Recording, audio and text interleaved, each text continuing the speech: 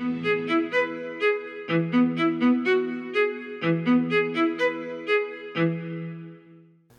I'm Greg LeBlanc, and I'm here at the Haas School of Business, and I'm with Ashok Srivastava, who is the Chief Data Scientist at Verizon. Welcome, Ashok. Thank you so much. So, Ashok, you're at Verizon, right? Which is we think of it as a legacy company. We think of it as a telco it's been around since the breakup of AT&T and is effectively a regulated utility, right? That's how we think of it. And yet, within Verizon, you're responsible for what we might think of as a startup that is, you guys call Exponent.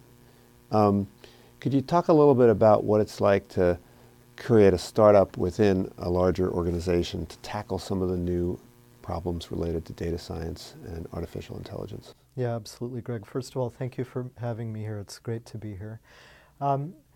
It's an amazing experience.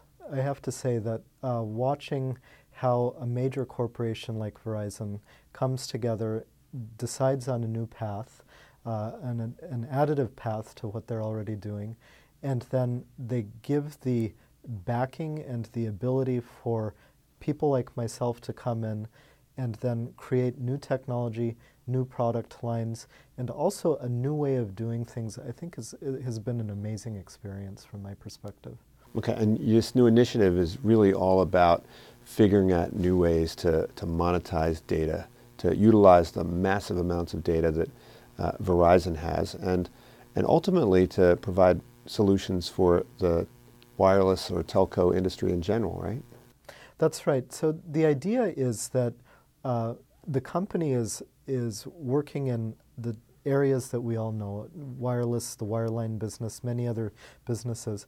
But one of the core capabilities that the company also has is in the area of technology. And in my area, in big data, artificial intelligence, and related platforms, what we're talking about is building the tools, the technologies, but most importantly, the product and platform to take data and to create it into data products that can be used by many other vendors for many different types of applications, ranging from advertising, which I think many people think of, marketing analytics, but then also in new areas like in understanding Internet of Things, understanding drone technology, and many other areas. Right, and so do you think that there's an advantage that wireless carriers might have in either the kind of data that they have access to or based on their experience managing all of these data flows? I think one thing that a carrier has is the scale that is often unprecedented. So tremendous scale in geographical terms, but then also tremendous scale in terms of the number of people, the number of transactions that come.